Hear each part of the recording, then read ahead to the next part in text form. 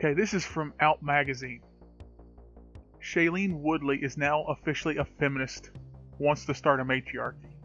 Luckily, this article's not long because with a headline that stupid, I'd probably lose my mind pretty quickly. So, let's just see what she says and, well, have fun.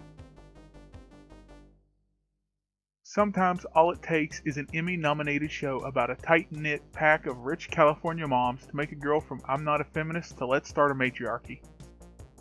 2 years ago, Shailene Woodley declared she wasn't a feminist because it's a label and she didn't want to be defined by one thing. Now, fresh off the first season of Big Little Lies, which is one of the best and most feminist shows on television ever, she's changed her tune and is ready to start a revolution.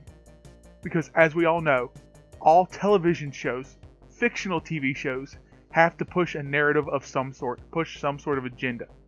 You can't really have anything that's just there to entertain anymore without being feminist or social justice or pro Black Lives Matter, pro this, pro that. It just can't be about entertainment anymore for some reason.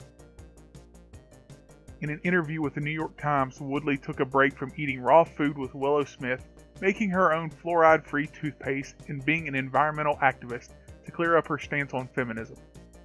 Besides adhering to the label now, she went one step further and called for an overhaul of the whole damn system. Because when parts of something are broken, you gotta throw it all out and start all over again, apparently. If females start working through the false narrative of jealousy and insecurity fed through a patriarchal society,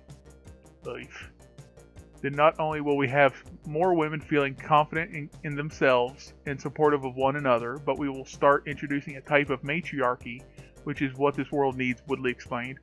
We need more softness, more silence, and more pause through the chaos. So of course, you have a problem with the patriarchy? Not that there is one. Replace it with the exact opposite, a matriarchy. One sex is supposedly in charge of everything. Let's flip it, put the other sex in charge of everything. It makes no damn sense. Because you are wanting to replace one thing with the same thing, just with certain roles switched. This stupidity is surprising, even for feminists. We're not sure what the creators of Big Little Lies have planned for next season, but we can only hope this means that when they return to Monterey, Jane convinces the mommy mafia to all move away together to start a feminist commune. Well, if we can get SJWs to join, the radical far left, Antifa, all them, sounds like a winner to me. Holy crap, you've made it through to the end of the video. Thanks for watching, I really do appreciate it. If you'd like to see more, be sure to subscribe down below. Be sure to leave a like and a comment, let me know what you thought of the video. And now, roll the outro.